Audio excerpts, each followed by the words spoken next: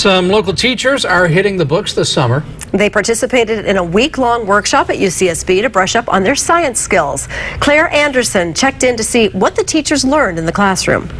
Teachers from around the Central Coast hit the books this week at a special workshop on teaching environmental science in a changing climate at the Marine Institute at the University of Santa Barbara. What we're trying to do is give them relevant current research that they can then take into the classroom that focuses on work we're doing in marine ecology as well as environmental and global issues such as climate change and ocean acidification. For middle school to high school level, teachers from Santa Barbara and Ventura County came to learn some new tricks that would help them teach their own students next year. It's just a fascinating opportunity, and there were so many different people involved and new lessons that it was great. I can take it back to my classroom, to my own students, share with other teachers in my school, within the district, and even throughout the community. Some of the specific topics discussed include biodiversity, marine science, and intertidal monitoring. The workshop allowed teachers to explore the world of environmental science education and allowed them to gain more knowledge for implementing the Common Core standards in their classrooms. It has a lot of critical reading where you're reading current research and everything else, but also